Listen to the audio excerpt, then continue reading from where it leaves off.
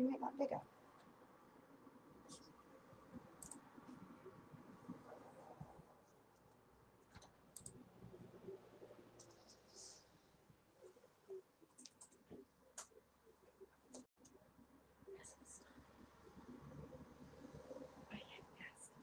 I'm just readjusting the plait. Yeah, you on that.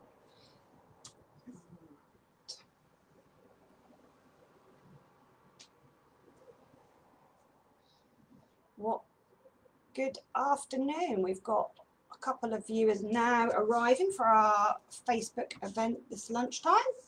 So for those of you who are in your lunch break, please make a cup of tea, have a seat, and I'll start in a few minutes once we've got a few more viewers logged on. And I'll adjust my hair whilst I'm sitting here.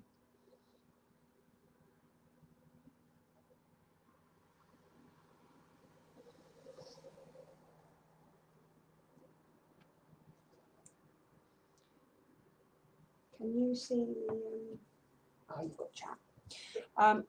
Just so everybody knows, I've got Amy Axley from Birchwood Surgery also here, who's monitoring the chat box. If there's any questions, then please put them in the chat box as we go.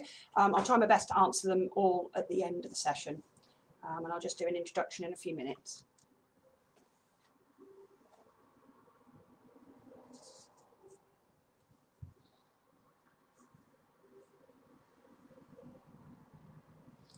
I can't see the chat box. Oh, it's a can down there.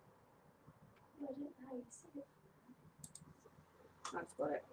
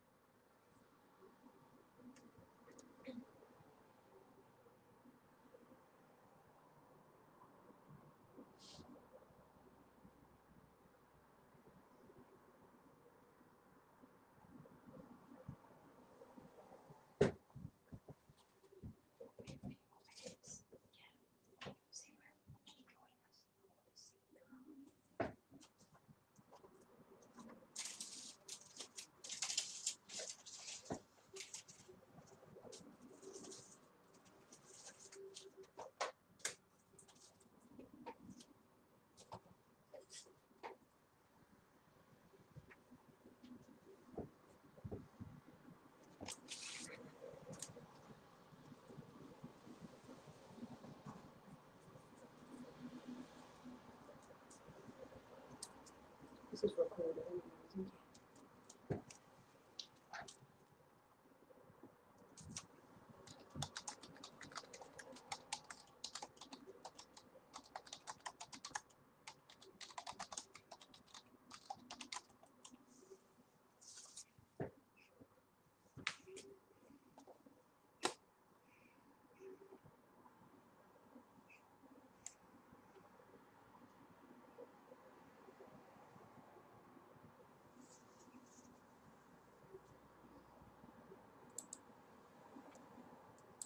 Can you see who the viewers are?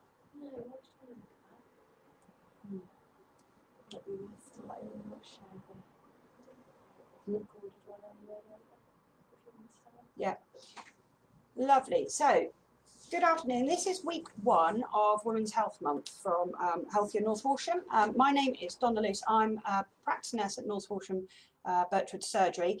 I have the pleasure of dealing with anybody who has any hormonal issues, is what I'm going to suggest here. We are going to cover today contraception. Week 2 is going to be menopause. Week 3 is endometriosis. Week 4 will be a question and answer session.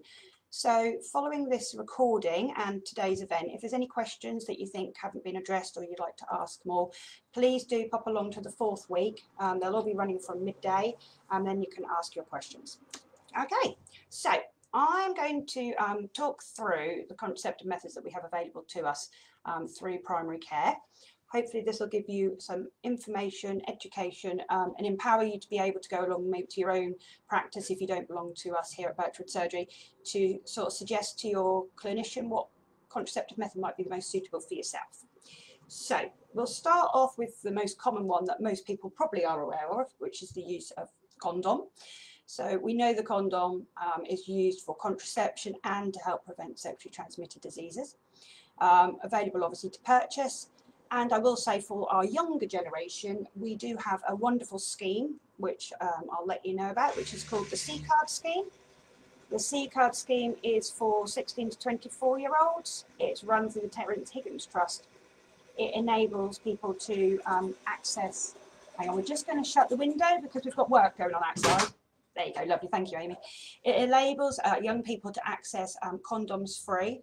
And what we'll do is we'll put the link to the website so you can find out more about that scheme in the chat box. It's really useful to let any young people know, because obviously we want to start them thinking about contraception and sexual health from a really young age. So that's the full condom use as one of the most commonly used contraceptive methods. The next possible contraceptive method that we all know about really is the classic pill. And I have many people come into my consultation room and say, I want to go on the pill, because at the end of the day, the pill is the thing that generations have known about. It's what parents, even grandparents are on. So the contraceptive pill in its own right comes in two different kind of formats. We've got one which is called the combined pill, which is where you've got estrogen and progesterone within your pill. And then we've also got what we call the progesterone-only pill, which just offers the one hormone, progesterone.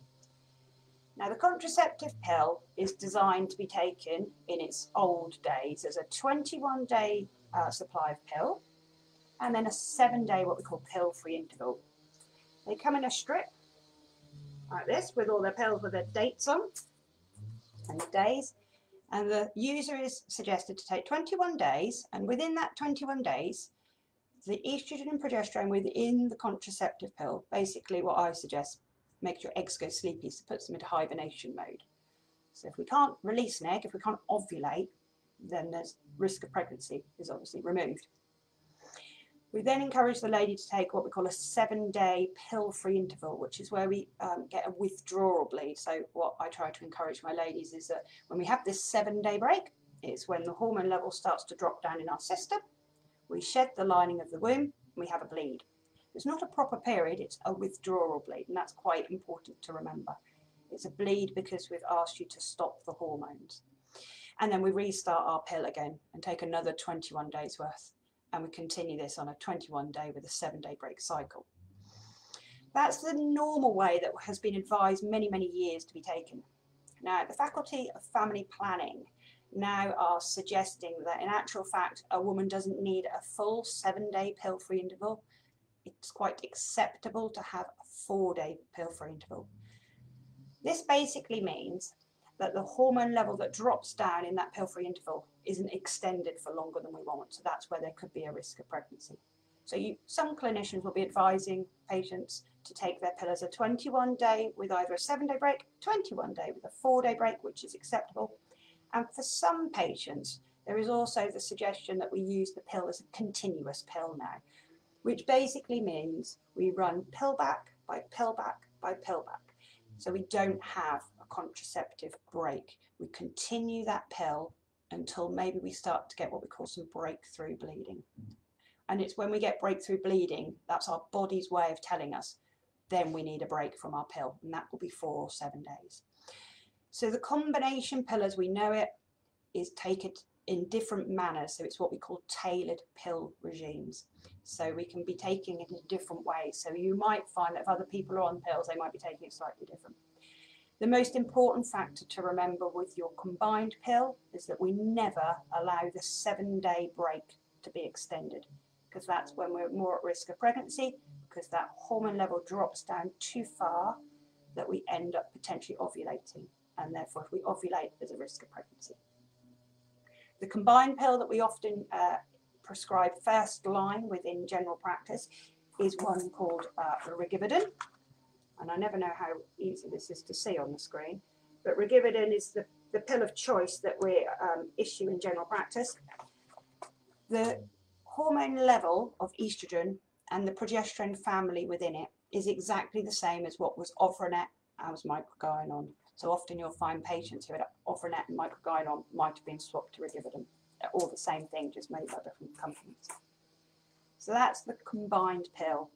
It's also got a really good use to help regulate a bleed. So if we have a woman with a very irregular period, as clinicians will sometimes use that to help regulate a cycle as well. So that's quite important to remember. But often the hormones for contraception have a health benefit and can support a woman's bleed pattern. So that's our combination pill. Then we move on to the next set of pills, which are called progesterone-only pills. We have 3 different types of progesterone-only pill. And the hormone names are desogestrel, 75 micrograms. Then we've got levonorgestrel, and then we've got norethisterone. So they're 3 different families of progesterone, commonly known as the mini pill, progesterone-only pill, really safe to be taken in any woman, very little contraindications, unlike the combined pill where we have more contraindications, which we would unveil when we're doing a consultation. The progesterone-only pill is designed to be taken on a daily basis, so there's no pill-free interval. If we imagine we're taking a pill every day on a regular basis at around the same time every day, is good use of pill use.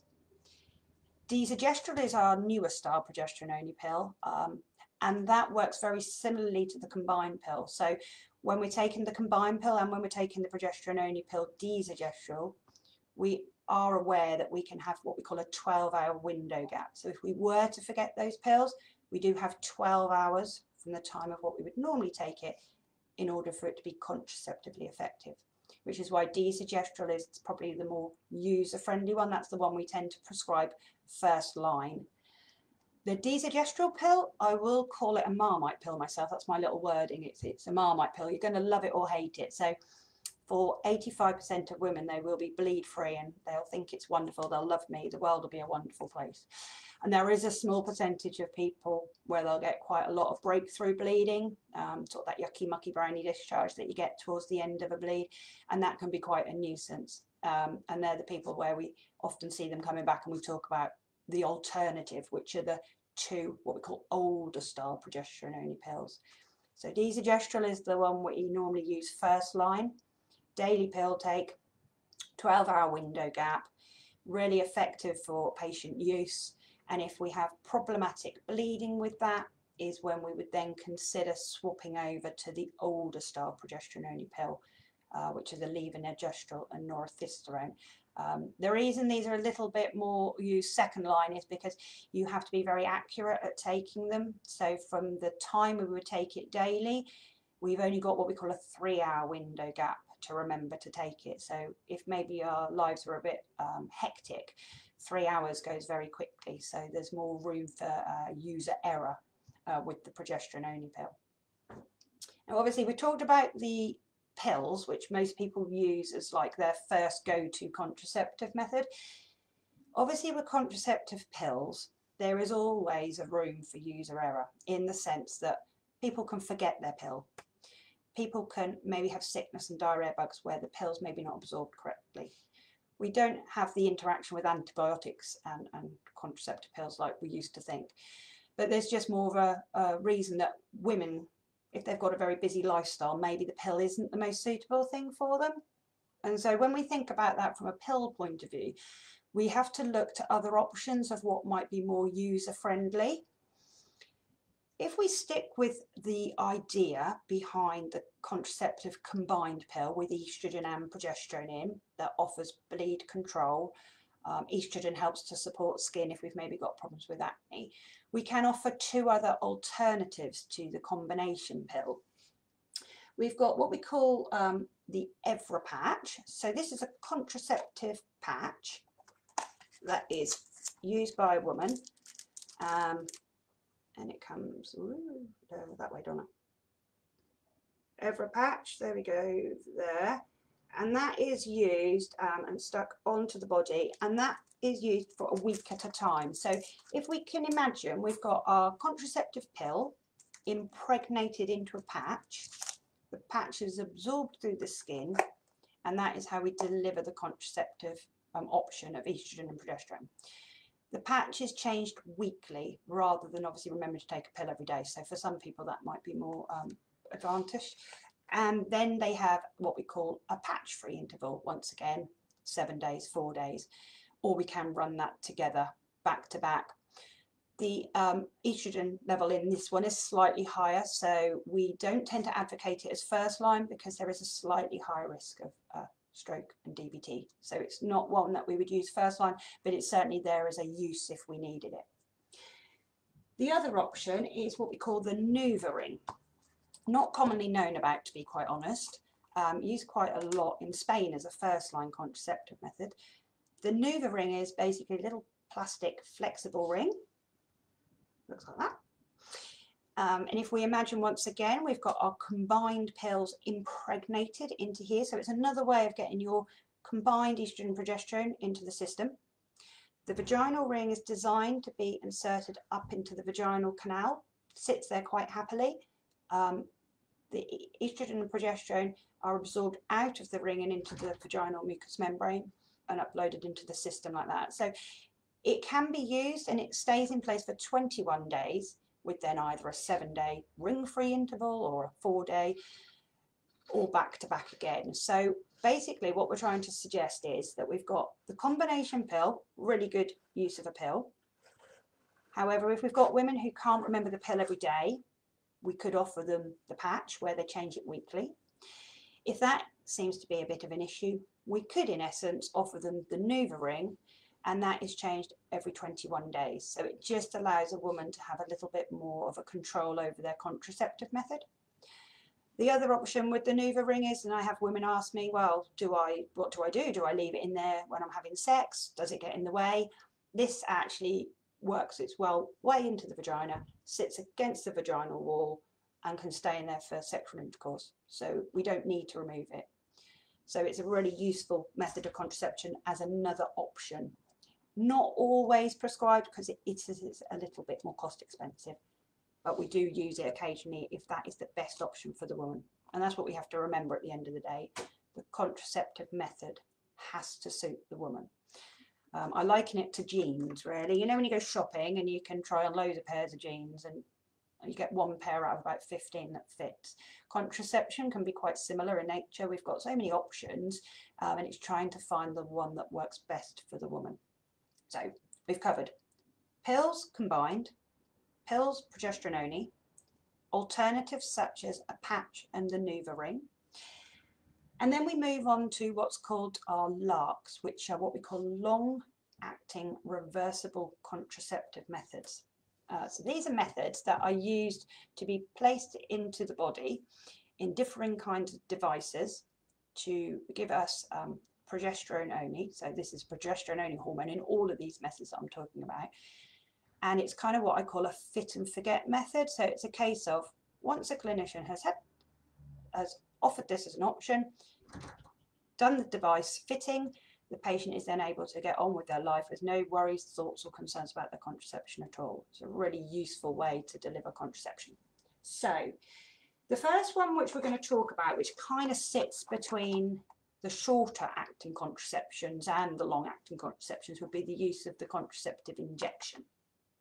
So Depo-Provera, there we go, contraception injection. It's given by us in the GP practice. It's what we call an IM injection, so an intramuscular injection. So it goes in the top of the buttock, or in a slightly larger lady, it goes in the top of the arm.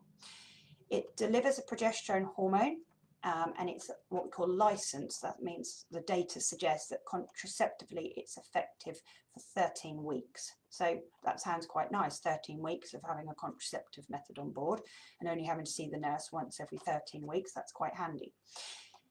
This has a tendency to switch periods off altogether, so it's quite a high level of progesterone, and for most of my ladies they become totally bleed free, which is absolutely safe and fine and healthy for the body to do that. The only concern that we often have from women, and we do have it about all contraceptive methods, is does it affect my fertility? my suggestion is you only know how fertile you are once you come off your contraceptive method and start trying for pregnancy. But out of all of the contraceptive methods, the Depo-Provera injection is the one that does have a little bit of data behind it to say that if a woman's been on it for a length of time, it can delay her fertility returning by about 6 months. So it's not to say that it will, but we do always suggest that it can delay your fertility by 6 months. It is a really good contraceptive method. Got lots of ladies using it, like the fact they become bleed free, and then when they want to plan for pregnancy, we talk about coming off that and using a pill for maybe 6 months as the depo's coming out of their system. The other option alongside the Depo injection, which I've got some of my ladies using, is if they've got a really hectic lifestyle and trying to get to see us clinicians in the practice is quite a challenge because of the opening hours, is that we can offer the Depo injection that we give intramuscular in the format of a self-injectable little version here, which is called Cyana Press. So Cyana Press is designed as a self-injectable method. So it's basically your Depo-Provera injection put into a lovely little tiny bubble, I call it. And it's white, not blue, that's just a demonstration one, with a really tiny little needle on the top. So I put that against my hand. You can see how small that is. This is a lovely little contraceptive injection that works like the Depo does. It's delivered by the woman herself, so she'd have a teaching session with the clinician. She'd be taught how to inject it either into her abdomen or the top of her thigh. And once again, she does her own injection at home. Contraceptively, it lasts for 13 weeks and it works in the same way as the Depo. The only thing is sometimes with the hormone level being slightly lower in this, there is a potential for a little tiny bit of breakthrough bleeding. But if it's ease of use, that she can have these issued, have them on a shelf at home, administer it herself, take a recording of when she gave her last injection and then repeat it at 13-week intervals, that's absolutely fine and accessible. The other thing I would say with both of the injection methods, we can bring forward the interval between the injections to 10 weeks. So if I've got ladies who are using the injections for contraception, but they start to notice they get what we call a little bit of breakthrough bleeding towards the end of the time span of having the injection, then we can bring the date forward of when that injection is due to 10 weeks. So it's got a really nice flexible way of being used for bleed control if we need to on a 10-weekly schedule, but contraceptive, it can be used for that 13-week license. So that's the contraceptive injection, and that's just got the hormone progesterone in. So once again, progesterone is a relatively safe contraceptive hormone to use. It doesn't have the same concerns linked to it with estrogen, so it's nice and safe to be delivered to the patient. The other contraceptive methods we have going into what we call LARCs, which is the long-acting reversible contraceptive methods, are the use of the Nexplanon, contraceptive implant, rod in the arm, lots of different words you could use for it. Now, the contraceptive implant that sits in the arm, once again, is a little tiny flexible rod. There you go, look. It's so flexible, that is. If I place it in the palm of my hand, you can see, I think, put it that way, how tiny that is. So it's a really lovely little flexible rod. It's designed to sit just in the top of the arm. It's introduced with a little tiny device once we put some local anaesthetic in the arm. So most people think, is it going to be uncomfortable? Is it going to be painful? We'll put local anaesthetic in the arm first, and the little implant is gently slid underneath the skin using a specific device. It releases, again, progesterone hormone, so just that one hormone again. It, once again, helps to switch off ovulation to stop you releasing eggs, so you can't get pregnant, and helps with bleed control as well. So this one is really good if we want to switch bleeds off again, stop pregnancy, fit and forget. So 3 years this lasts, and I always say to my ladies when I put these little devices in and take them out, look at that amazing little device has lasted for 3 years, protecting you from pregnancy and helping to support your bleeding as well. So that's the Nexplanon as a really useful device. We do, once again, a bit like the progesterone only pill, that Marmite effect can have some problems with bleeding. Now, If that is too problematic, we can always offer the pill as well. So what we do is we top the hormone level up slightly to see if we can stop the bleeding. Because we always think to ourselves, well, it's much better if we can keep the implant in the arm as your contraceptive method, because that goes everywhere with you. You can't forget it really. It's in your arm goes everywhere with you. But if we have bleed problems, then we can obviously just give a bit of more hormone in the form of a pill. But once again, that'll be the clinician's decision based on their consultation to make sure that that's safe and effective for you to do. So the contraceptive implant isn't always offered in GP practices. It always depends whether we have a clinician who's able to be skilled in that device fitting.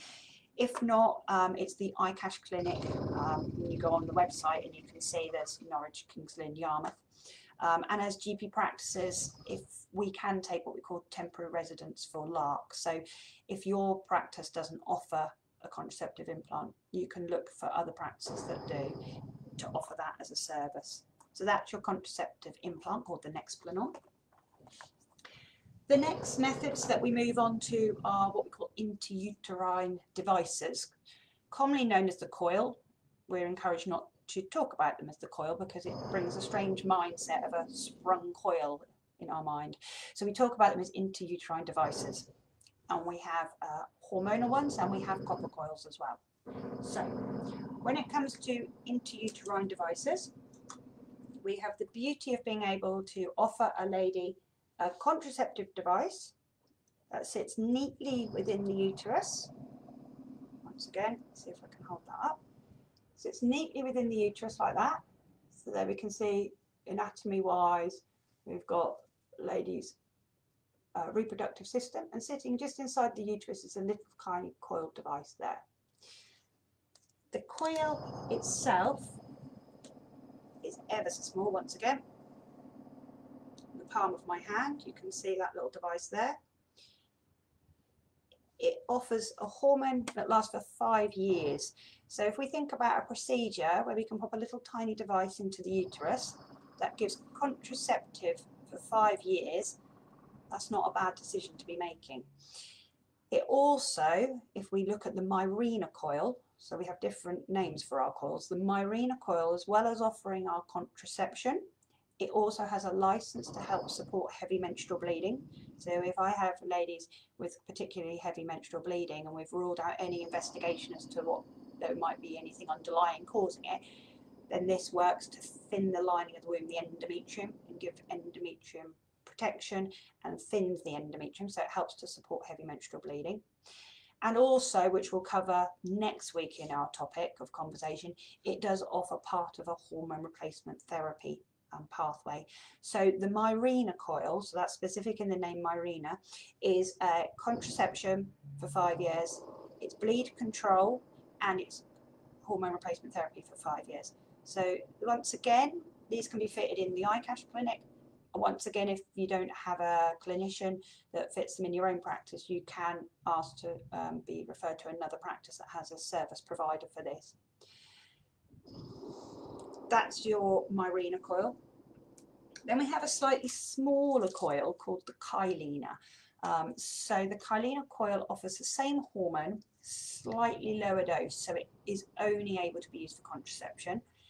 It's a slightly smaller device, so when we think about, as a clinician, fitting a coil in an individual, it might be that the Kyleena coil we use in maybe our younger patients who maybe haven't had babies. So there's this real myth around that actually you can't have a coil if you haven't had children. That's not true at all. It's just looking at the individual in front of you and tailoring that coil perhaps to that individual. So the Kyleena coil, once again, very similar to the Mirena, fitted in exactly the same way, offers the 5 years contraception, slightly lower hormone, contraceptively works effectively the same, just might mean that you get a slight light bleed pattern, which some women do prefer anyhow. So that's Mirena and Kyleena are the two different coils. Then we have the opportunity to have a copper coil. So for maybe women who can't have hormones, personal choice, medication, religious choice, whatever that may be, we do have the offering of a copper coil. So a copper coil, once again, little tiny device there. And basically how this works differently to the Mirena and the Kylena as hormonal coils is that the copper kills the sperm. So your Mirena and your Kylena work similarly to the implant, the injection and the hormonal pills by stopping your eggs being released and thinning the lining of the womb. The copper coil works by basically being a toxic element to the sperm. So if sperm were to filter up into the uterus and the little coil sitting there, the copper kills the sperm. The copper also makes the lining of the womb hostile to the sperm. So if any sperm and egg were to come together, the lining of the womb is a little bit more inflamed and it doesn't really want to have them embedded within it. So we do find with the copper coil, we do have a little bit of a tendency to make periods a little bit heavier. But for some women, they're quite acceptable of maybe a little bit of heaviness, maybe a day longer of their cycle if it means they don't have to have any hormone in their system. Copper coils can last anything from 5 to 10 years depending on the make and the fit that we use. Copper coils can also be used as emergency contraception. So if we find ourselves in a situation where we haven't maybe explored contraceptive methods that we've just been talking about, find ourselves having had unprotected intercourse and we need to seek emergency contraception, the copper coil can be fitted as long as the clinician's taken the consultation at the right time of the cycle. The copper coil can be fitted for emergency contraception. So they are your coils. The other contraceptive methods that we do have available to us but don't tend to be used that greatly anymore, what we call the diaphragm cap. So the diaphragm cap is designed to look like a cap basically, and that's designed to sit and cover the cervix, and in the middle of the cervix is a little hole called the os, and that's how the sperm gets through and into the uterus. So basically this becomes a protective shield, as I call it, and it's got spermicide gel we prescribe and that sits in the middle. Tends to be more used in my mature ladies who maybe don't want to take the hormones. I've got some ladies who use it just basically because they don't want any hormonal involvement in contraception. They don't like the idea of the copper coil as a device sitting in the uterus. It is a method that, like I said, is pretty much sort of last choice, but it certainly is still available, and it means that as a clinician we teach a woman how to fit it correctly into the vaginal canal, making sure it's fully covering the cervix. So diaphragms caps, as they're known, are still available. I suppose the other thing to touch on that I haven't done today is talking about emergency contraception. So I briefly just mentioned it with the copper coil. And when we think about emergency contraception, it's because maybe we've either taken our pill incorrectly or we've let our other contraceptive method overlap, so it's out of its time span of being used for contraception. We find ourselves in a situation where we've put ourselves at risk of pregnancy, so we said we could use the copper coil, and we've also got what we call the morning after pill. So the morning after pill, we've got 2 brands of that now. We've got one called Ella1, and we've got another one called Lebanel, which is upside down. Donna, come on, Lebanel. And these can be sourced from your GP practice and over the counter at the pharmacy as well. So I think from a woman's health point of view, for me, it's like we've got all of these contraceptive methods available to us. We've got today on the Healthy North Walsham, we've got a link to SexWise, which gives you all those contraceptive methods. We've also got a link to an app which Bayer have produced, which is a wonderful app that talks you through basically what I've talked you through, so you can go to that. And I suppose it's a case of why do we still have unplanned pregnancies? Because we've got all these methods available to us that can be suited to any woman. Contraception is available to anybody who needs it, even under 16s. They can access us for contraception purposes. We would much sooner be able to take a consultation off a young person, make sure they're what we call Gillett competent, so that the act of sexual intercourse is within a safety net mechanism, and provide them with a contraceptive method rather than put them at risk of an unplanned pregnancy. The contraceptive methods that I've talked about today are based and prescribed on an individual clinical consultation. So one of the questions I know that I had come through is it safe for someone who smokes? Is it safe to take the contraception after 40? So these are all where we do our annual contraceptive consultations and our initiation of contraception, we ask specific questions. So from that point of view, all contraception is safe as long as the woman's had the proper consultation. From a smoking point of view, once a woman reaches 35 and she is a smoker, she should no longer be on the combined pill with estrogen. Her risk factors for stroke and DVT increase too greatly. But when we think about the combination method with the estrogen within it, we've actually only got one method, and that's the combination pill and the patch and NuvaRing as sort of alternatives to it.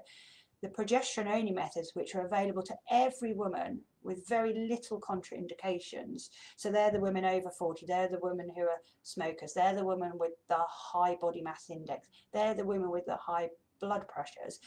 You have got progesterone-only pills, you've got progesterone injections, you've got progesterone implant, you've got progesterone coils. So we've actually got the most methods with the least problems attached to them available to us. So we could be arguing actually every woman could have a contraceptive method to suit her, but it's down to that testing and trying which one works for her.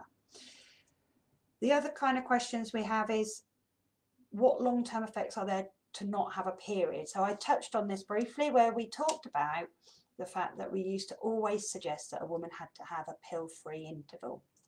And the Faculty of Family Planning, who set all our guidance and guidelines, suggests that that bleed that we give you is only because we're asking you to stop the pill to shed the line of the womb. There's no actual health benefits really from having a bleed at all. Some women, if they have heavy bleeding, they become anemic. Let's be honest, it's messy, it's expensive because we have to pay for our period products. So we could argue actually the only method that kind of makes us have a bleed would be the combined pill again. Once again, the progesterone only pills, the implants, the coils, the injections are all designed to thin the lining of the womb down so we don't have a bleed. So lots of people worry when they're not having a bleed that it's because it's all building up inside and it's going to go horrible. It's not. Your body's just not producing the endometrium, the lining of the womb. The progesterone hormone is keeping it nice and thin.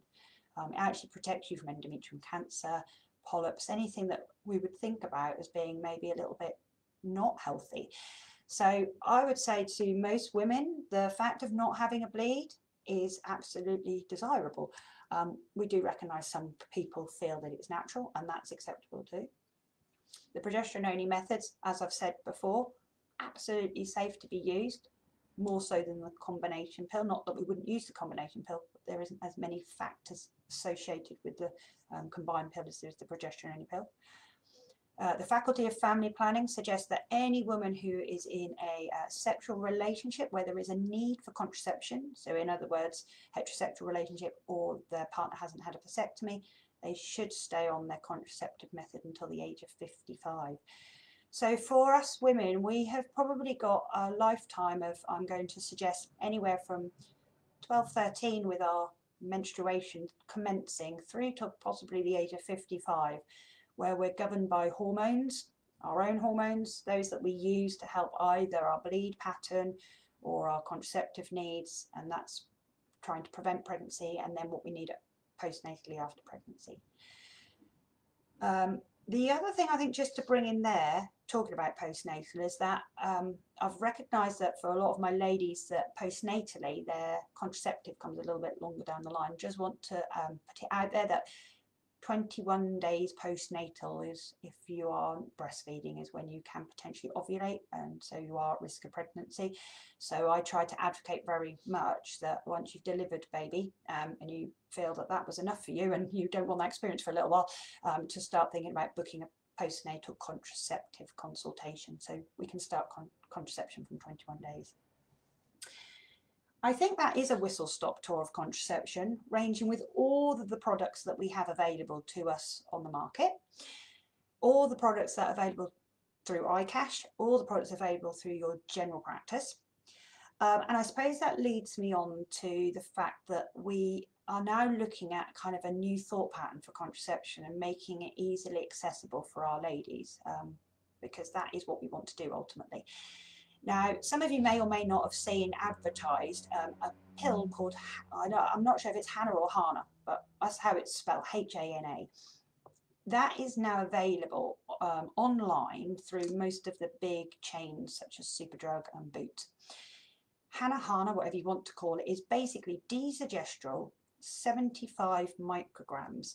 So basically it is the pill that we were talking about, the progesterone only pill, desogestrel, which for women who are on it will recognise it as desogestrel. Oh, that screen doesn't like that one. And it is the daily progesterone only pill. So you don't even need to really access a clinician now. You can go online. There is, for Superdrug and Boots, there is a form that is asked to be filled in, and it is then issued. It's going to be available over the counter to purchase, but I have been informed it's around £28 for a 3-month supply. Now, because of the fact that there are companies now enabling this to happen, we as a surgery have also aligned ourselves to that. So what we don't want to do is women to be compromised about their contraceptive methods. So what we've now launched, for any of you who haven't looked at our website now, so it's Birchwood Medical Practice website, is there is under services, there are now forms, and within that part, and Amy's going to put a link on, there is a contraceptive form that enables any woman now within attached to our GP practice to fill in the contraceptive form, and that is if she's on desogestrel, the 75 microgram pill, also can be known as Cerazette, can also be known as Sorel, and there's a couple of other ones that I've put on the top of the form that are also used, but we don't tend to stock them greatly. It can also be used for women who are on the northisterone based pill called Noriday, and the ladies who are on the levonorgestrel pill known as Norgestone. And this form can be completed at your leisure. It's submitted through the website. It's all encrypted, so it can't be accessed by anybody else. It will come through to a generic email for myself to look at, where I'll be able to then go through your form, ensure that you're absolutely fine taking your pill, and then we can issue your pill on the back of that form. So it will save those consultations trying to get that telephone appointment with myself. So like I said, Amy will put the link on, but it is found now on our Birchwood Medical Practice website. What I've made sure that happens is within the form that you do have the option, if you have got problems with the pill, obviously you'll still want a telephone consultation, but there is a signposting, so if you find you've missed a pill, it will advise you what to do. If you think the pill isn't really for you anymore, and it might be after today's video that you think to yourself, oh, I quite like the sound of those other methods that Donna was talking about, there's a link to those websites and the app like we've talked about today.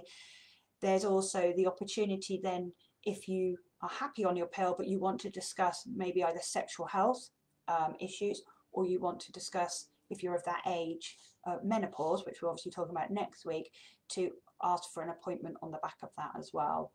So the form is designed to make it easier for you as patients, still that you get the clinical input, but you don't just have to wait for that phone call at home.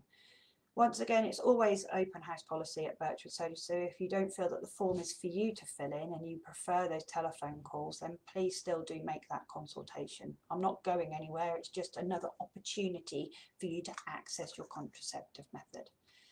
We're just trying to do that to align with what's happening out in the bigger, wider world, really. So I think for that session today, I hope what I've been able to do is kind of open up maybe some people's eyes to the world of contraception, what we've got available to us, how actually easily accessible it is. We've sent you links so you can further kind of look at the methods in more detail, because this is just a whistle-stop tour. You've got the opportunity to, like I said, approach iCash Clinic if you don't have the ability to have certain devices fitted in your practice. And obviously there are practices that do have clinicians that can offer those services, and you register as a temporary resident to the practices. There isn't much else for me to discuss. I've gone through my questions that I've got on my page, and I'll just ask Amy if there's any other questions come through from today's talk at all. No. Lovely. So no questions come through from today. What I'm thinking is when we've sent the recording out, if anybody listens to it and thinks either I didn't make anything clear enough, or it's triggered a thought pattern in your mind, or you want maybe more in-depth information, please make a note of those questions. Bring them along to the session in the last week of October, which is where we're going to do a live question and answer session via this method, and hopefully I'll be able to address any concerns, questions and answers. Amy through Healthier North Walsham has been putting some wonderful links on there, so please follow those links through. Please also, for Birchwood surgery patients, start to use that form if you're on any of those progesterone only pills. And please also, if there's anything you think that could be improved or anything that maybe you feel is missing, do feed that back as well. I'm always a great believer when I work with my ladies that it's a case of I can talk to you about what I know, but it's really lovely to get feedback from the female population as to how the services are working for you or how we can improve. So thank you for all that have joined me. For those that have now watched this, I hope you enjoyed the session. And take care until we catch up next Thursday, where we're talking about menopause, which will be 12 till 1 via the same platform as we've done today. Thank you all very much indeed. Take care. Have a good afternoon as well.